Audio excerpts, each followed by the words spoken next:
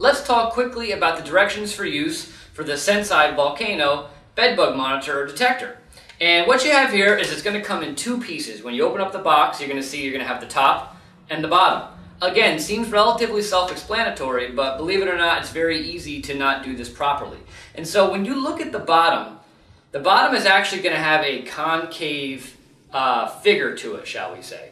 On the inside is a textured square, and you have a recycling logo on the outside and a Made in the USA on the outside.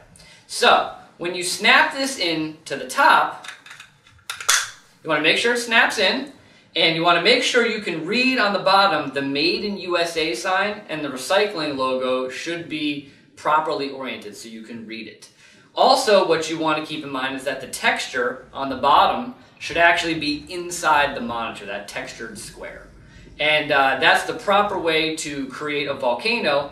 And if you're going to put an active packet inside the volcano, you want to make sure when you snap it closed that the active packet is not pinched in that point where it snaps closed. You want to make sure if you shake it, you can actually hear the active packet bounce around inside of it so it's not snapped into the actual edge.